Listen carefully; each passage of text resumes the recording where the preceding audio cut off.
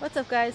So as you know, my truck has been in the shop now for about 2 months, and so during that time we have had a rental car.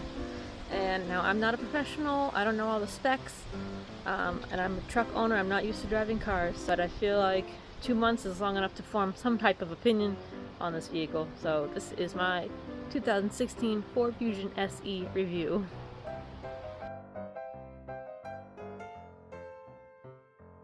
Is the 2016 Ford Fusion SE 2.5 liter engine, 4-door sedan.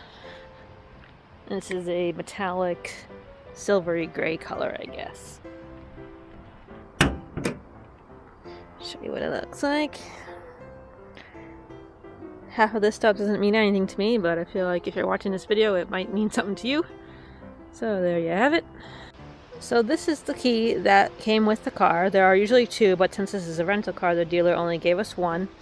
It is a manual switchblade key. It has electronic locks and unlocks. This opens the trunk. See? And then this is for the alarm. This car does also have the electronic keypad in the door, but since we didn't buy the car, we don't know the code. You only know it when you buy it. So if you did know it, you would be able to unlock the doors, pop the trunk, and then also just lock it like that as well. For the key code, we don't know it because we didn't buy the car, but say you forgot your pass key, all you would do is you would take, if you had like the regular key, you would put one in the ignition, turn it on, shut it off, then turn the other key, put it on, turn it off, and then the code would pop up there. Same if you have the manual one, but we only have one key, so I can't show you that. But if I had both keys, I could show you, and it would tell you your code for the key for the door up there if you ever forget it. For the door locks, if this doesn't work, say your battery died, and say if you had the regular key, say that it wouldn't, the battery in this died, how would you get in? Well, if you look right here on this doorknob, you see a little lock symbol. So what you would do is you take your switchblade key if you have it, and there's a little slot underneath there. And all you do is you put it in and you slide it to the right, and then this little cap pops off, and now you have a manual key lock to use. So if your battery dies, you can still get in your car.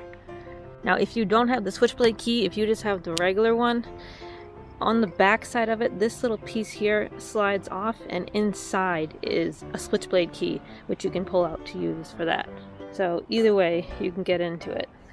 One cool thing about having the electronic key is that you can press it once to unlock it. See the lights go, and then you can press it again and hold it, and the windows roll down.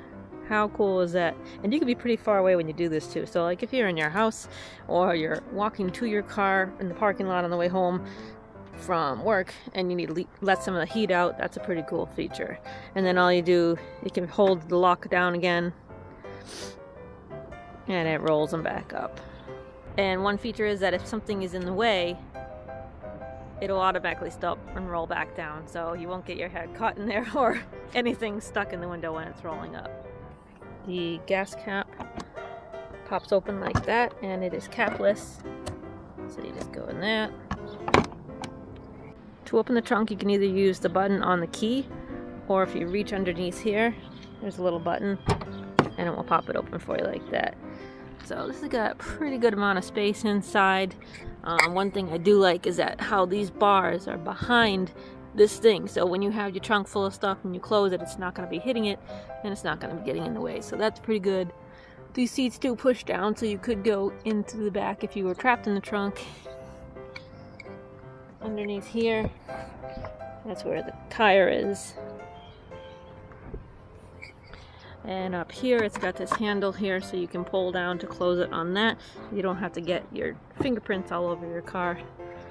And this, I don't know what it does, probably something for safety. This trunk has got a lot of space in it. You could easily fit like 3-4 bodies in there. So this is what the inside looks like. Nice cloth seats, black, it's pretty durable, a nice pattern. Down here on the seat, it has adjustments. For here, it goes front, moves it back, it tilts it front and back, and then also this is a lumbar support. So this is pretty nice, electronic seats. Down here, we'll pop the hood. This is the insides of the door. This up here is like a really soft plastic, kind of foamy. This is painted plastic, silver painted plastic. And this actual here is a nice sewn leather armrest. So this is real leather here, which is very comfortable when you're leaning on it. It has electric mirror adjustments, and this is to lock the windows, and then electric windows. Also electronic door locks. Over here is for the lights. It usually is set on automatic lights, but you can manually change it if you want to. This is for the trunk light. So this is what the center console looks like. It's got the shifter here. If you want to be a race car driver, you would just put it into like a low gear, and then you would use these buttons on the side here to shift through it, and it has an automatic clutch. You have electric parking brake. All you do is pop it up like that to set it, and then in order to shut it off, you just step on the brake and push it back down. 2 cup holders. You got storage in here in the center. It's got a little tray here, and then a little spot for some coins. This whole thing comes out. And in here you have a spot for a USB charger and also a cigarette lighter. A little pencil holder. And another little tray for something. This is a pretty deep compartment space. And then down under here you have more. Here's another lighter, AC adapter, and some more storage here. And this does also come out in case it's dirty. One thing I don't like about this center console is that the cup holders are right here. So when you have a cup here, especially with the straw, you can't rest your arm because your cup would be going right through your arm. So it would have to be like off to the side or up and over it. And so that's kind of annoying having it right here. If it was a little bit more down or something, then it would feel more comfortable to me. But so again, this is the switchblade key for the ignition. So you can put that in. This is what the control panel looks like. It's pretty attractive looking, I think. It's a nice cool blue color. It's not hard on your eyes at nighttime. It's not too bright or anything like that. It has different menus that shows you different miles per gallons. This car has been averaging about 27.3 miles per gallon. That's pretty good. You can look at all these different trip settings. Distance to empty, 173. It shows you the temperature, it shows you the direction, and it shows you how many miles are on the car. It's very good on gas mileage. It can stop on a dime, but it can also pick up and go on a dime. It's very easy to be going 80 miles an hour and not even realize it because it just goes so smoothly and so fast. These buttons here on the steering wheel are what controls this panel up here. So, you know, you can shuffle through things like that. And then if it pops up with a message, you would hit the OK button for up there. These are the on-off cruise control settings. This is for the headlights and high beams. This is for the wipers. You know, one click down would just be one quick wipe, and then if you clicked it up, it would be constant, and then you could control speed with that. Pulling it towards you does the wiper fluid. You can see that. These buttons on this side of the steering wheel control the radio. This is for forward and back on the CD player. If you had your phone hooked up, you would answer a call or hang up. Voice control, muting the radio and the volume of the radio. I do like this steering wheel. However, one thing I don't like is this center piece here, because I'm one of those people that just kind of sits with my hand low, and where this is, it's like right in the middle, and I can't squeeze all my fingers in there. That's not comfortable. You know, this is not comfortable. My wrist bent this way. So this one, if this was a little bit wider or something, then that would be more comfortable to me to just rest my hand here. But if you're one of the people that always has their hands up or whatever, then that don't really care about that, do you? This is the radio. It is not touch screen. It is just a small screen. Shows the temperature, the time, and the date. You can turn the volume on, and that will turn everything on. It has CD, radio, media, which would be like an aux or an iPhone. Your phone, you can sync it up to Bluetooth, different menu options, that sets the time, Sirius radio, and then this also adjusts the sound and the volume and the bass and all those kinds of things. These buttons here are for the preset radio stations, or you could just use the tune dial to find something that you wanted, or you could also just type in what station you wanted it to go to. And there you go. So since this is not touch screen or anything, you have these 4 buttons here that correspond to what's up here. So for example, this says for the assistant, this one goes for direct, info, and mute. So that's what will control that. Again, if you synced up your phone to it, you answer and hanging up, forward and next for the CD player, shuffling, things like that. This is the control panel for the heating and the cooling. Power turns it on. It's pretty direct to whatever specific area you want to cool, your feet, your head, defrost, rear defrost, keeping it in the car, AC.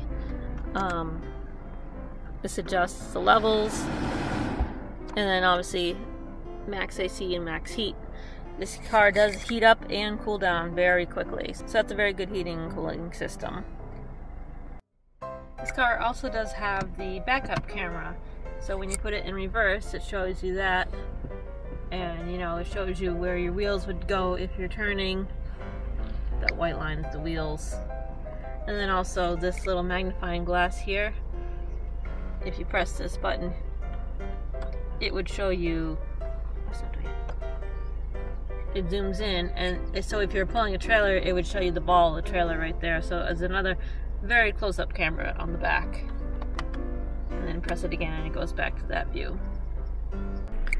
So this is the visor. This one has a mirror, and that one has a mirror.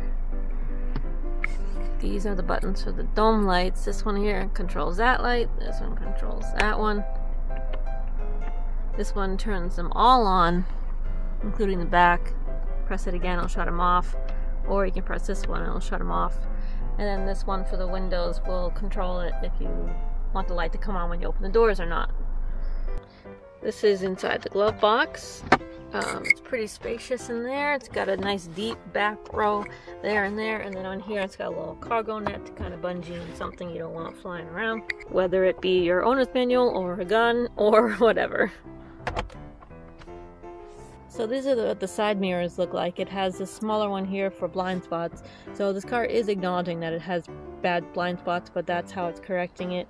I kind of find that annoying, and of course I learned in driver that just always do head checks, so I don't rely on the mirrors, thankfully, because this annoys me. In the back seat now, it's very roomy back here. You can see lots of leg room. 2 air vents down there, and then also another adapter down there for you. Pockets on the back seats.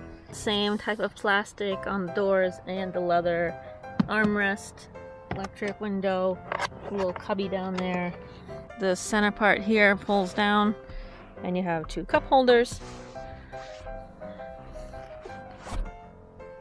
And then also on each side of the seat are these buttons here, which you would pull, and it will pull the seats down. And it goes into the trunk. Little baby hooks for car seats. Another thing I don't like is these headrests. They're kind of terrible. Like, they're kind of high up, so I'd have to like sit really high up or something, but like all I do is crank forward. Like, who would have it like this? Like, this is very uncomfortable. You know, it just doesn't make any sense. Why is it like that? If I'm too short, it would be like hitting me in the head. Like, I don't get it. It just doesn't make sense. I'm not tall enough to like rest on it, and it just cranks in like a weird position. I don't know. I think that is all I can think of for this car. It's a pretty good car. I didn't mind driving it. Like I said, I'm used to driving trucks, so you know, my first time going over a speed bump in this was a little rough.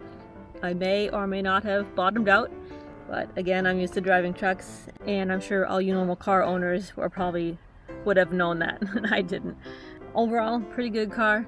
We're definitely getting our usage out of it from the dealer. He's not going to be happy when he gets this car rental bill, but maybe he should fix our truck a little bit faster, you know what I'm saying? So that's it, guys. Thanks for watching my review. I hope you learned some interesting things about this car. And if you were thinking about buying one yourself, I hope this helped you get a little bit better insight to it. Overall, I do like this car, but I can't wait to get my truck back. Hopefully sometime this week. Thanks for watching, guys. I love you, and I will catch you in the next vlog.